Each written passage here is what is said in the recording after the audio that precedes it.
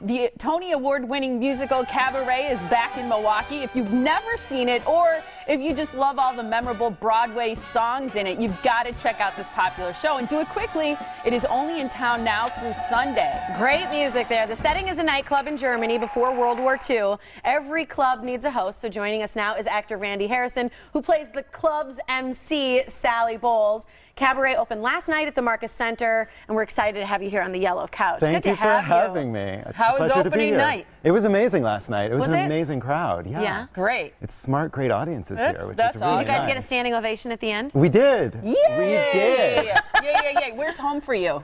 New York. You're Brooklyn. from New York. I've been there since 2000. So I've been there a while. I'm up and down the East Coast. I was born in New Hampshire, went to high school in Georgia, school in Cincinnati. You're an East Coast guy. Okay, Kinda, got it. yeah. Yeah, that's awesome. How did you end up here in this theater, roundabout theater kind of way? I auditioned for the tour. I mean, we're touring all over the country this year. So this is our fourth city. So we were just in Chicago. I auditioned in New York. I've known this production since Alan Cumming in like '99. I saw it and loved the show. And I auditioned for it like not quite a year ago. And good for you. We left on tour a few months ago. I have not seen Cabaret. Tiffany's probably seen it a bunch of times. I haven't, but I know a lot of the music. Okay. What's great about this show? Well, the music, of course, is so amazing. I mean, Cabaret, Willkommen, Maybe This Time.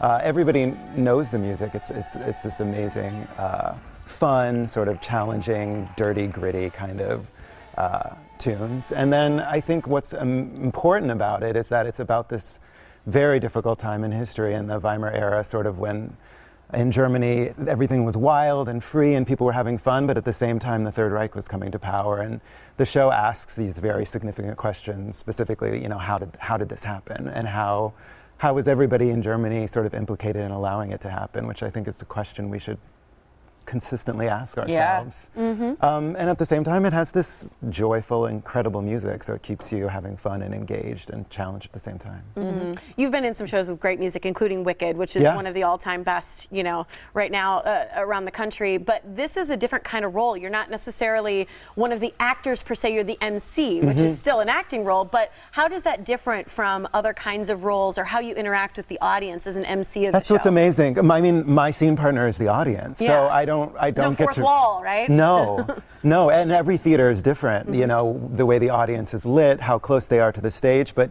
yeah, the main difference is that my scene partner is the audience. So my performance completely changes depending on how much I can get the audience involved, how much I can hear them, how much I can see them. Do you get to improv, or is it fully scripted? A lot of it's improv. Really? Yeah, a lot of it. There's sort of a structure in place, and you end up only improvising so much when you do the same show every night for months and months and months. But there's sort of a bunch of different options that change depending on how the audience is participating or not participating. I mean, I go out into the audience and I pull people up on stage. Really? So That's cool. So that's Who are you looking for in the audience? Yeah, you know what?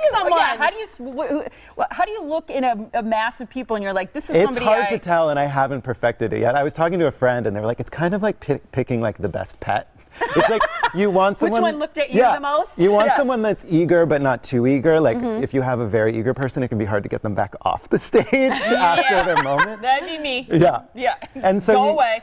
And sometimes the comedy is better when it's somebody who's like doesn't really want to be up there, but but you want someone who's game at the same time.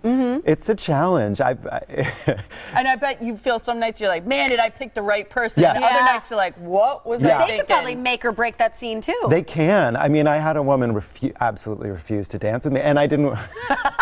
It was terrible. She was like, no. And I was like, oh, I'm just going to stick with her anyway. So I was like, well, I'm just going to stand here and sway and talk to you anyway. But it's sort of, I felt very rejected afterwards. And after that, I was like, I'm only going to pick really eager people right now because I can't stand to be rejected again. I need to lick my wounds, heal a little bit. You bring up an interesting point when you said, you know, doing the same show night after night for months and months and months. And one of the things I always wonder about people in your profession and who do, you know, live shows with lots of energy is how do you bring it night after night and sort of make it fresh at the same time? Well, I mean, the audience is the biggest gift for me. I mean, because I'm not playing opposite another actor who's doing it as often as I am, it really is different every night.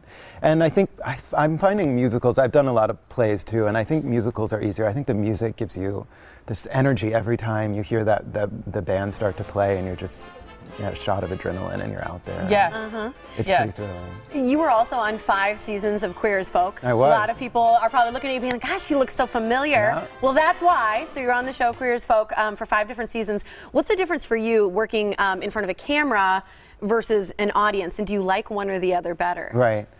You know what, I like both. I find if I do one for too long, then I get sick of it, and I'm like, Yeah. I need to get on stage, or I need to get in front of a camera. Because there's so much more feedback. Yeah, it's very different. I mean, I remember at sort of the end of 5 years of Queer as Folk, I felt really confined. I mean, I was used to being in a frame, so I was like, I need to move my body, I need to like dance, I need to sing, I need to be. And then, you know, you get exhausted doing theater, and you're like, can I just sit and talk to someone and let that be enough? Yeah, do you burn a lot of calories? I do. There's You know? a kick line at the beginning of Act 2, Yeah. which I can't believe I'm able to do. Yeah, I do burn a lot of calories. I lost a bunch of weight at the beginning. I which would is good. think. Yeah. I would think that would happen. That's awesome. You guys are just in town through Sunday, so Yeah. people need to get tickets now. Get tickets now. Come Make see plans it. to go because it's at the Roundabout Theater Company's Cabaret. That's the theater company. It's at the Marcus Center. You can call the Marcus Center box office at 414-273-7206 now through Sunday only. So get your tickets. You can also go to marcuscenter.org. Sounds like a wonderful production. Thanks for visiting Yeah, us thanks, today. My pleasure. Thanks for having me. Appreciate it. Appreciate it.